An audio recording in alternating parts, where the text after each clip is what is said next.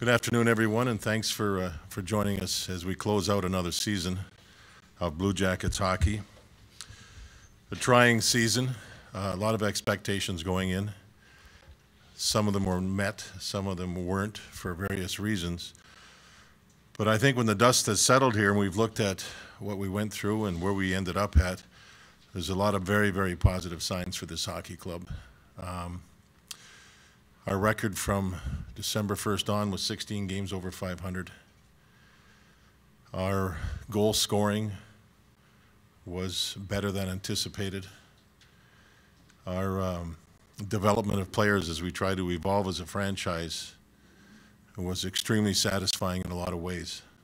Older players like Nick Foligno having an outstanding year. Johansson coming out after no training camp, showing that he has world-class ability.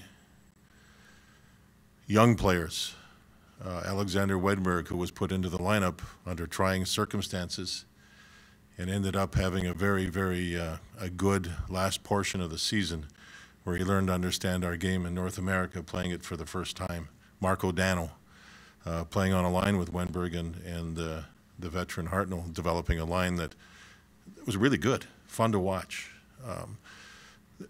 We can get into even more of the positive things that we felt happened. I know there's things that we want to be better. Even though we won our last 6 at home, our home record has to be better. Our penalty killing got better, but not good enough. Goals against has to be better.